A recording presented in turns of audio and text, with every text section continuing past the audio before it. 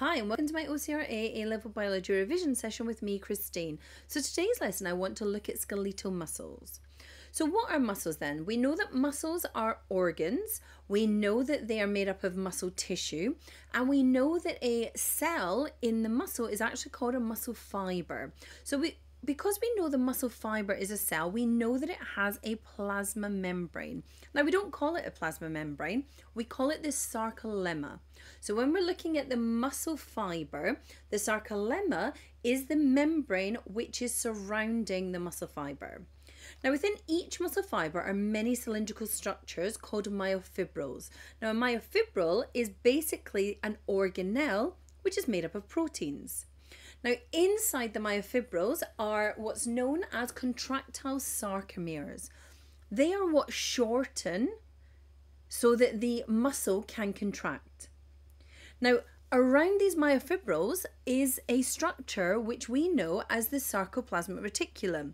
It's the smooth endoplasmic reticulum, but because we're talking about it inside the muscle cell, it's a sarcoplasmic reticulum. And this is important because the sarcoplasmic reticulum contains calcium ions, and that will become important when we look at how the muscles actually contract. So if they were to give you an electron micrograph just to identify, when we're looking at the muscle fibers, we're looking at the cell. When we look at the myofibrils, we're looking at these red dots. Well, these red dots would be identifiable with the section V, which is highlighted on this picture. So when they give you an electron micrograph, they do expect you to note some key distinguishing features. So these really long cylindrical organelles run all the way down through the muscle fiber. Now it's important that we note here that they've given a bit of information where they've talked about glycogen granules. So this is where we look at our hormonal system, and we've talked about insulin and how insulin ensures that our blood sugar levels are controlled by signaling to muscle cells to remove excess glucose and to store them in the form of glycogen inside the cell. So we can see that we have in this picture been given some information about glycogen granules. So that is identifying whether you can see that the muscles will need to have a store of glucose in the form of glycogen. So if we actually looked inside the myofibril then, we know that it's made up of proteins. Well, there's two proteins you need to know. Specifically, one is known as the thick filament. Now the thick filament is composed of a protein called myosin. Now myosin is really important because it is a rod-like structure. So each molecule has this rod-like structure which we call the tail. That forms what's known as the core. That's what makes it a thick filament. What it also has is this bulbous head that projects out to one side. Now it actually comes out at both sides, but the head will only come out on one side. But remember, we have lots of these protein fibers and they are lots of projections coming out. So it actually comes out in both sides, although I've only shown it in one side here. Now, one thing to note inside the head is a specific region called the actin binding site. Now that means that it is complementary to the actin molecule, and this is where it's going to bind with the actin. Another distinguishing feature is that it has an ATP binding site, which we will need to discuss later on, and also that there's a hinge. Now this hinge allows the head to tilt forwards and backwards, which is really important when we look at the sliding filament theory. Now the other part of the myofibril is actually the thin filament. Now the thin filament is made up from actin, and the actin is two long chains which are twisted around each other. Now what we need to understand is the thin filament doesn't just have actin, it actually has two other structures to it. It has a protein which is known as troponin. Now the troponin molecule is very important because the troponin molecule will change shape when calcium ions bind to it. Remember I mentioned calcium ions being held in the sarcoplasmic reticulum. So this is where they link to the actin and how the muscle contracts. But I am going to do a whole video on the sliding filament theory, so do check that one out. But it's important that we note we have our troponin molecule and we also have tropomyosin.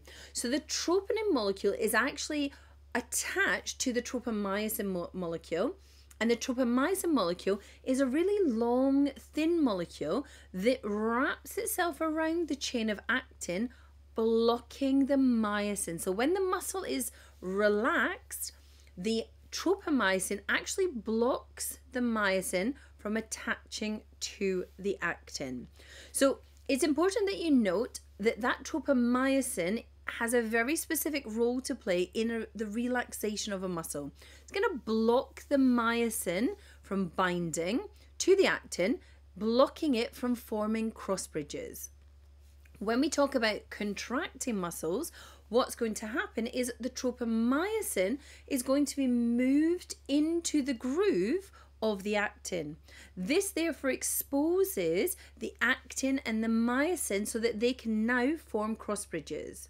So this is important to note with the troponin being able to change its shape.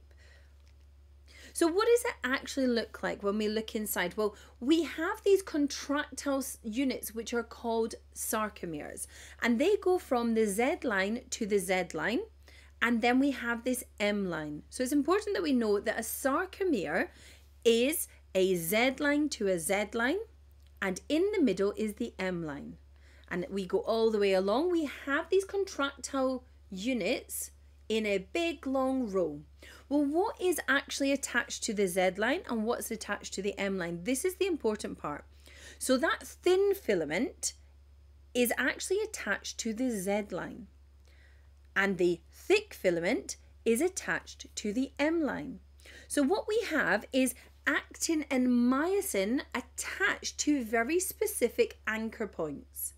Now what then happens is, when we look at this electron micrograph, we can clearly see where our Z line is and where our M line is, because they have a very distinct structure. So when you're looking at the sarcomere, which is what's shown in this picture here, for example, what is the label of X to Y, that is a sarcomere. So that's showing you from one Z line to the other. So what does it actually mean then when we talk about muscle contractions and these sarcomeres, these contractile subunits? Well, what we have is we have what's known as this area, the light band or the I band, which is only made up of actin, that thin filament. Because it's only got the thin filament, it appears light in an electron micrograph. If we then look at the myosin region, that thick filament, that's known as the dark or A band. That is where there's myosin with a little bit of overlap of actin. So at the end, it'll be darker because of that overlap. So what we can see is when a muscle actually contracts, what's going to happen to each of the sarcomeres is that they're actually going to get shorter. That's because the dark band is not changing. That thick filament is anchored. What's actually happening is that the actin, the thin filament, is actually being pulled towards the M line. So we say that the filaments are sliding over each other, and therefore our light band has got shorter, but our dark band doesn't change shape. So I hope you've liked this video, and if you have, then please do click on the like button and subscribe to my channel. Also, if you haven't already done so, please check out www.aiqchat.com. It's my revision platform to help you to revise.